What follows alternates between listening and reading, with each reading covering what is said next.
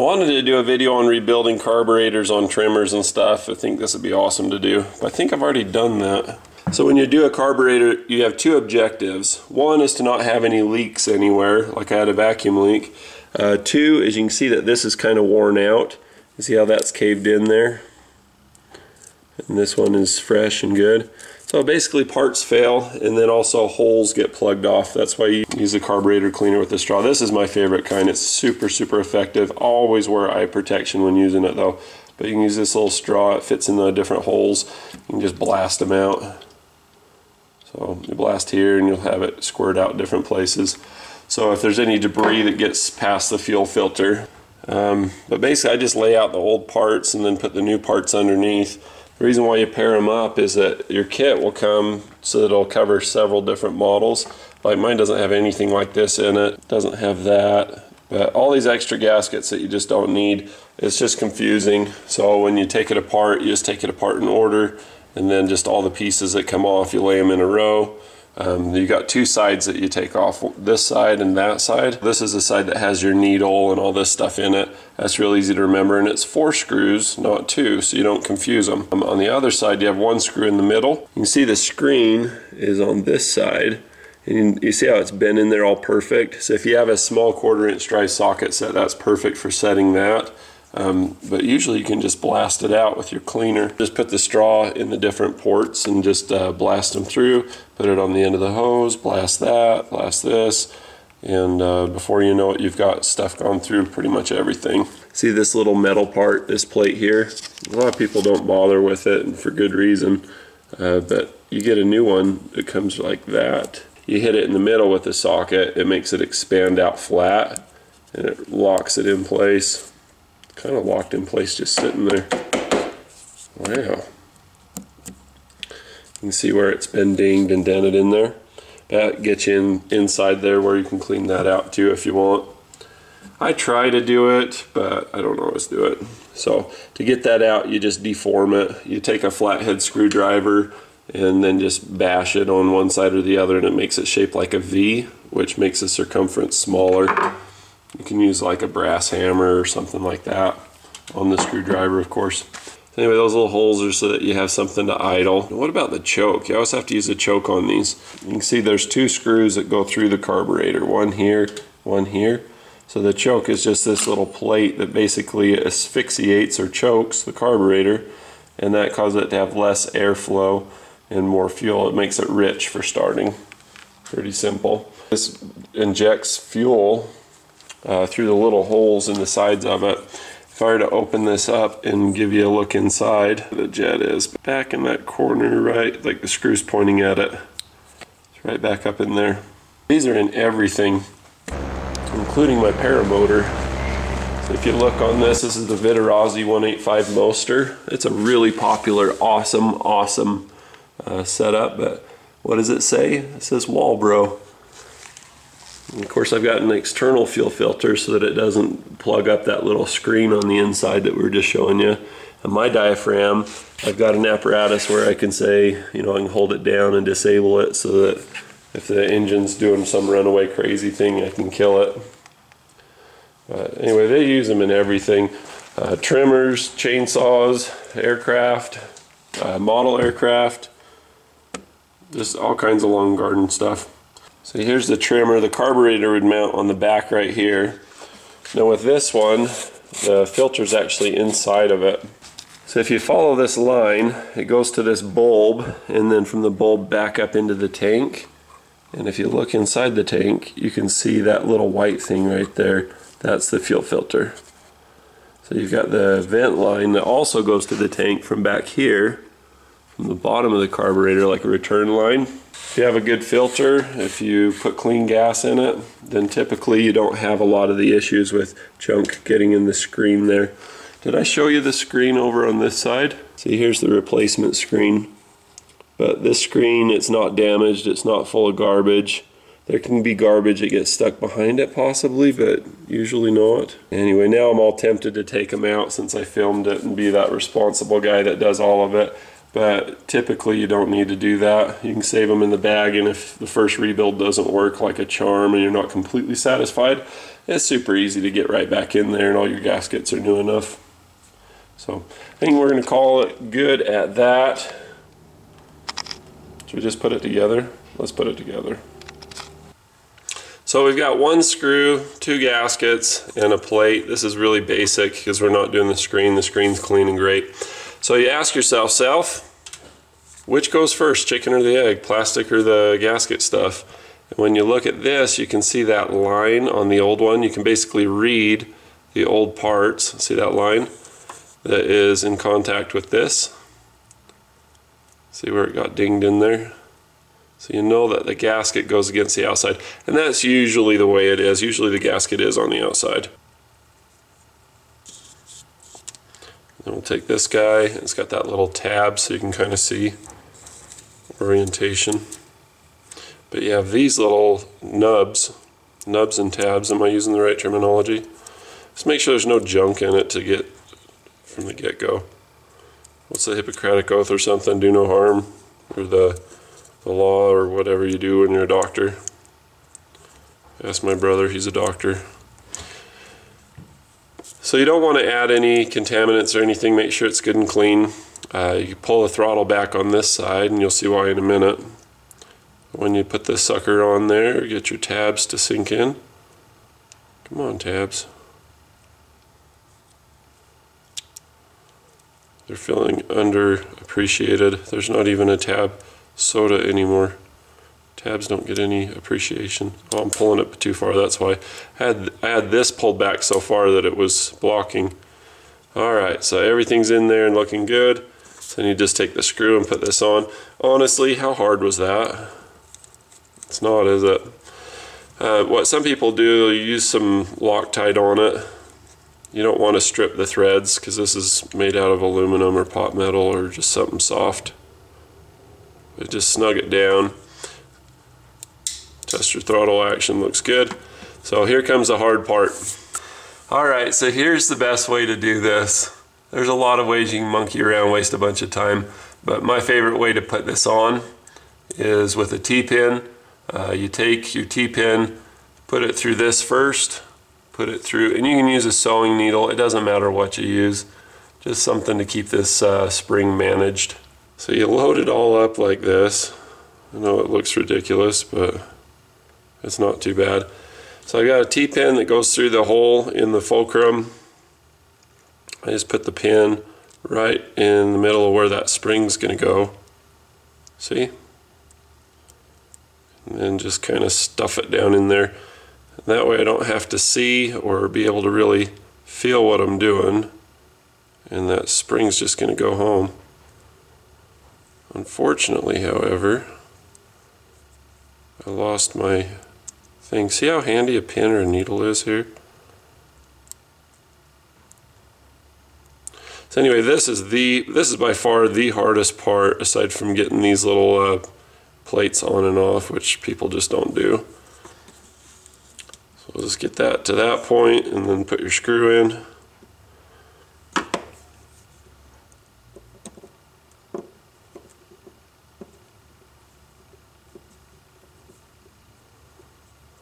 I know you can't see, I'm sorry. Not too sorry, but a little bit. Anyway, just snug that down. So now for the easy part. So we've got our 2 gaskets, our plate, and our 4 itty bitty teeny tiny little hummingbird screws. So when you look at this diaphragm's just badly worn out too. See how it's all just worn out from old gas and time. So this new one's going to make a big difference, I think. So that little pointy bit on the fresh new one that's not all cracky and gross goes toward this little guy in the middle. It actually pushes on it. So put that gasket on. This one can go either way because it is symmetrical. It's got a line of symmetry down the middle. And remember, wherever your gas comes in, you want this little vent or hole to be down because it has to be able to suck and blow basically as that thing moves, but you want water to drain out of it or water to get in it. We'll take our little screw, put this back in. So what I'll do is I'll do the corners first, so that way things stay in place a little better. Gasket in your diaphragm, don't tighten it down all the way. So then these won't move around where they need to in order to settle in. Whenever I hear the word settle, I always think of my Uncle Greg. My cousins, they're a little bit rowdy. When they get all excited and worked up, I had a bunch of boys say, settle, settle, or settle down. They'd always talk about settling. It's funny is he is so chill. He's like the chillest uncle. But the boys, they just seem to have a real temper. That's my side of the family. Alright, here we go. So see, I'm just going on opposite sides, just snugging this down so it doesn't vibrate apart. Two-stroke motors are notorious for that. But there you go, good as new. The kit for this, I want to say it was in stock and about $9. So it didn't cost much. You can order a whole new one for about 30 or 40 bucks, sometimes 50 or 60. But it's just so easy. I mean, it's just like there's two halves, and you just saw how easy that was. If you're wondering what's in there or what goes where, or you're nervous about getting into the carburetor, oftentimes you can get an exploded diagram. That's kind of fun. One of the interesting things about this particular carburetor is that it doesn't have the adjustment that most of them have. You usually have a high and a low screw, and that adjusts the air fuel mixture when you're wide open throttle and also when you're at low throttle or idle. So this one doesn't have it. It's kind of a cheap carburetor. This is the gasket that goes between the carburetor and the machine, and it's pretty much a mess. I've had this off a couple of times to clean it, and it's basically for schitzeled. So we're just going to use Carburetor Maker on this one. Alright then, don't know how the heck this is going to work out, but we're going to give it a try. So I take a little bit of brake cleaner. It's really important not to have a vacuum leak between the carburetor and the machine, the intake, whatever it is. So this gasket's important, and then also the gasket between this and the engine, also important. So I use brake cleaner, I clean all the surfaces, make them so that there is nothing that's going to be like grease, oil, or whatever to make it let go. So this is more accurate than this. This is kind of vague where to put it. So I'll take the gasket maker and just do a teeny tiny bit. This is way too much. I have to knock that down with the rag. You do not want that getting in the... You don't want that getting into the stream of air between the carburetor and the unit. So I just go around like this, just knock it down flat, and then also pull it to the outside. If it's going to stick out or hang out, I'd rather it hang to the outside. There you go. Get rid of the excess evidence or whatever you want to call it. Best you can. Use hand cleaner for the rest.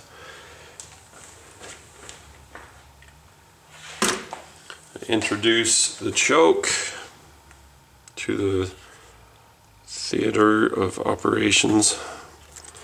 And take these guys and put them on first. Who's on first?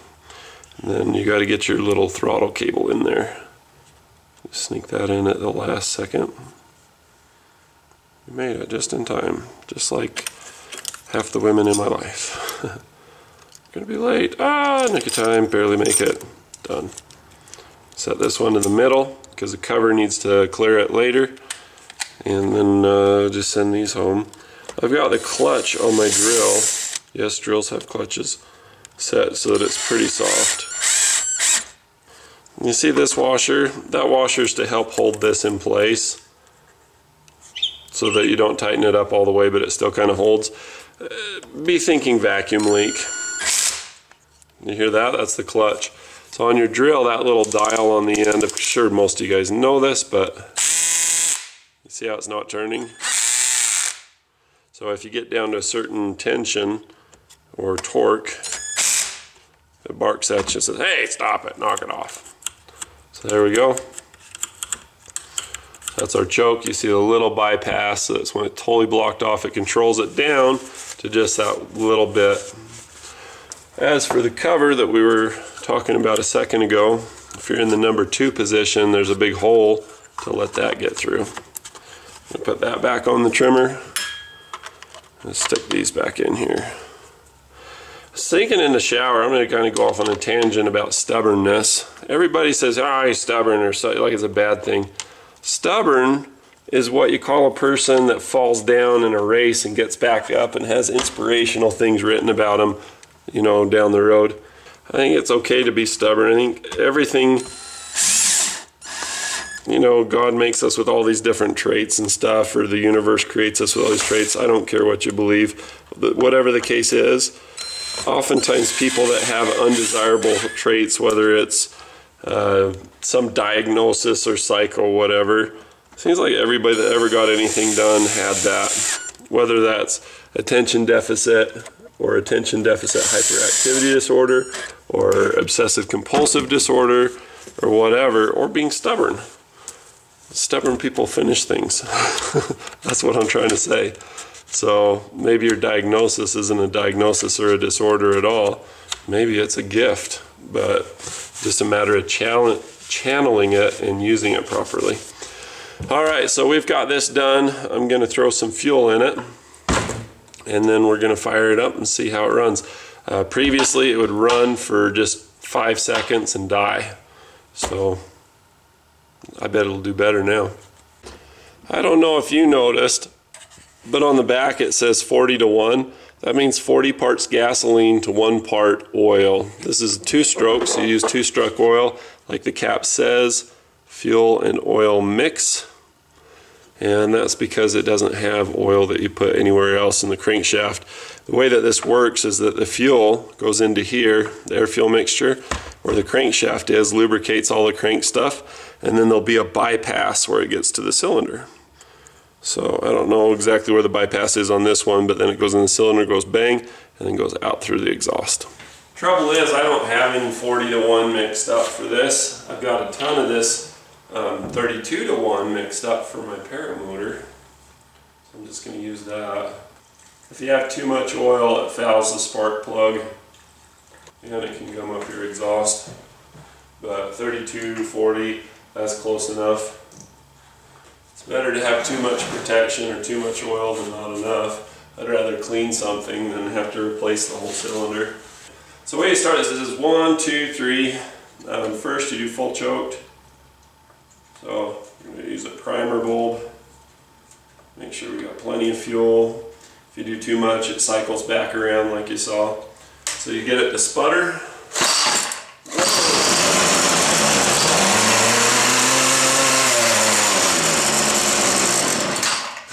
This thing runs like a horse, runs like a deer or whatever now.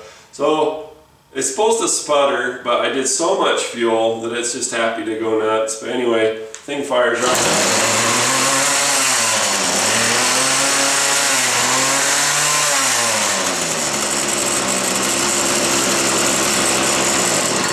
Man, what a difference. It runs like a champ now. It used to be you'd fight it, get it to catch, and run 5 seconds as you're desperately adjusting and trying to do stuff, and then it'd die. So awesome. And then of course that third session, what do you call that? That third setting, setting's the word. Number 3 is after it's all warmed up and good to go. You put it on 3 and it's like being on the highway or running, but it's got to be warmed up for it to run on that. Anyway, that's the idea. That's how you rebuild the carburetor on these little things. It's not too hard, but there's a few things to know. Thanks for watching. Be sure to click like and subscribe. Bonus footage at the end. So I went to the post office today and was pleasantly surprised by a big old package from Sharon M. Jacobs. She's actually from Missoula, Montana. How fun is it to say Missoula? Try it a few times, I bet you'll like it. So we're gonna pop that one open first. I actually got a lot of love at the post office today. So it's John Jacobs. So it says, Brian, Hi there from Big Sky Country. I'm jealous. I want to be in Montana right now. Just wanted to say thank you for all the outstanding videos. I always learn something new. Please find a sample of Montana license plates enclosed for your project. Keep up the good work on the videos in your mechanics career. You do an excellent job for your clients. Thank you. If you have some time, check out what we do up in Missoula for fun on my channel. J3 Red 67 YouTube channel, Willie Sedan Delivery Project. I'll have to check that out. And El Camino Project. All projects are on complete budgets and done mostly used in eBay parts. Thanks again for all your, I want to see that. Thanks for all your hard work and have a great week. Thanks, John. I appreciate that a lot. That's awesome. Dude, this is an awesome collection. Thank you. 76 Bicentennial from 2000. Ooh, I love this one. John, you're spoiling me, dude. Dude, this is awesome. I want to do a thing of just these ones. This is an awesome collection. John, you're awesome. Thank you, thank you, thank you. I really appreciate that. Greg Delaney, and it is Anadarko, Oklahoma. Yeah, I think I said that right. Ryan, here's one from Oklahoma. I collected all 50 years ago and have them hanging in order in my shop. See, he knows what I'm doing here. And I reach a new plate and I move it from the lower level up to the upper level. Still have a few to go. What plates do you need? Because if you need like an Idaho or a California or something, I'd love to send it to you. Still have a few to go. Good luck on your collection. Greg Delaney. Thanks, Greg. Dude, this thing's beefy too. This is like, what was the other state? Illinois are really heavy. This is really heavy. I'd say this is 150 grams. I don't know why I'm obsessed with the weight and stuff, but I'm getting the scale out just so you know. Yeah, 200. It's like Illinois. It's really heavy duty. That's a good looking plate with that turquoise and stuff. Thanks, Greg. You're going to have to help me out. Tyler Schneff, and he's from Madison, Ohio. Hi, Brian. I wanted to send you a few plates I had. These were off my dad's Fiat before he got his personalized plates. I enjoy your videos and saw your list the other day and noticed Ohio was missing and said, yeah, I can help with that. Thank you. They're pretty much new, so they don't have much personality. Haha, that's fine. I have a collection of old plates that I made sort of a wall out of, but it took me quite a while to complete, and it doesn't help that you can't take plates from junkyards here, so good luck. Thanks for your videos and pointers. I currently own a 1985 S10 Blazer 4x4, that's a classic, and a 2013 Regal Turbo. I didn't know they'd made a Buick Regal with the turbo. Well, yeah, I bet it's pretty new.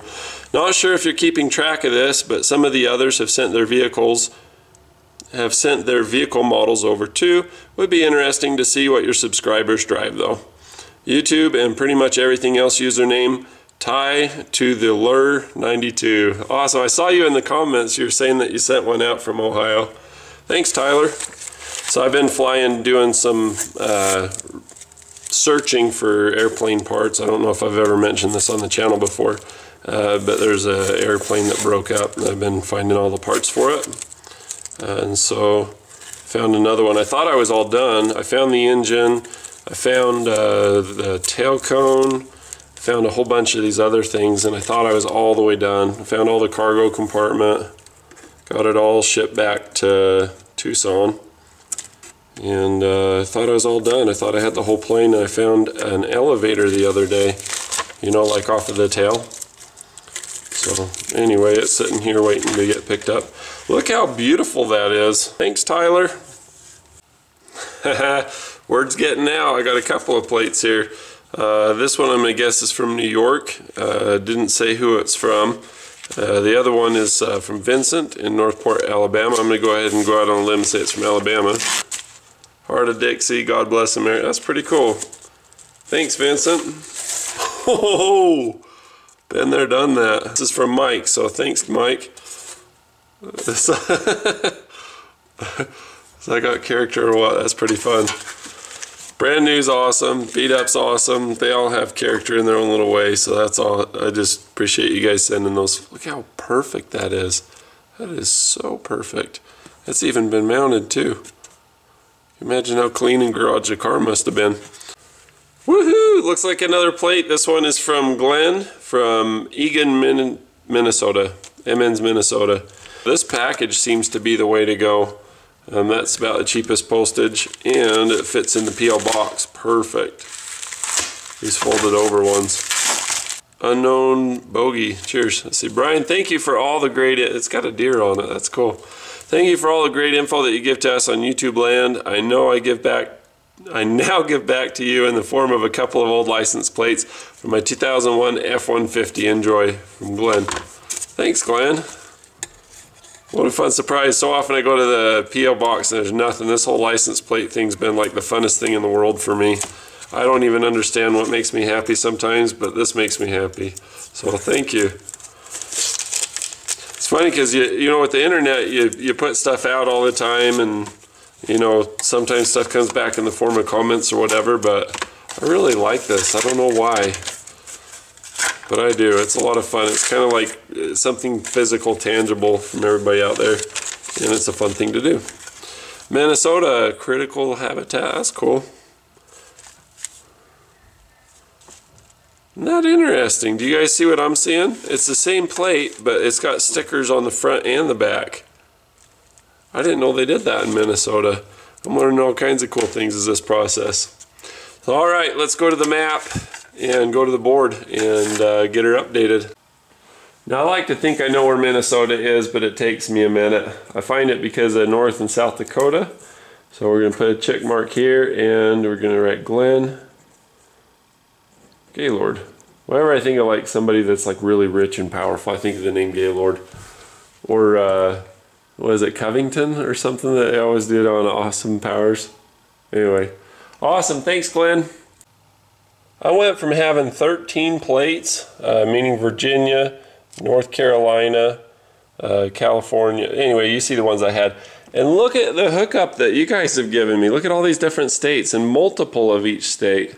On a lot of them. So I just really appreciate all the help that you guys have done. I've got 12 plates come in so far since I've been doing this to complete my state collection, plus I got one from Canada. How awesome is that? That's way cool. And what's the coolest, we are halfway there. I have 25 states present or represented in my license plate collection. I've only got 25 more to go. So thanks to everybody for all of your pitching in all the different plates. Currently, the only missing ones that we have is Florida, Oregon, Wyoming, Washington, Kentucky, Massachusetts, Maine, Delaware, Rhode Island, Pennsylvania, West Virginia, Connecticut, Vermont, North and South Dakota, Nebraska, Arkansas, Maryland, Tennessee, Mississippi, New Mexico, Louisiana, Iowa, Kansas, and Michigan. I mean, out of 50 states, there are 50 states in the United States, and I've got half of them now, thanks to you guys. This is awesome. I can't tell you how fun it is. Confession time, I shaved a little bit. I can't tell you guys how fun it is to go to the post office and have something be there that's not bills. It's stinking awesome. I love it. The post office is about 7 miles each way, and so it's a fun drive. It's really pretty. I love doing it. But when you get there after the 7 miles, you get there and you're just like, oh. But I love that there's mail there, and I love the letters that I get from you guys and adding to the collection of plates. I've got a bunch of different ideas of what to do. I haven't decided on an idea for sure. This is tough to beat. Had this not already been done, I would totally be doing that. Like, how cool is that? This is also really cool. Anyway, there's so many cool things to do. I'm not sure exactly what I'm going to do, but I know I'm going to do something cool. Hopefully when I get the new shop built, I'll have a lot of wall space for this kind of thing. So any way you look at it, you know, if you dream it, you can achieve it. You know, until one is committed, there's hesitancy, the tendency to withdraw. But when once is committed, heaven and earth combine and make it happen. So I'm seeing that happen. I just want to say thanks to you guys. You guys are awesome. Love you.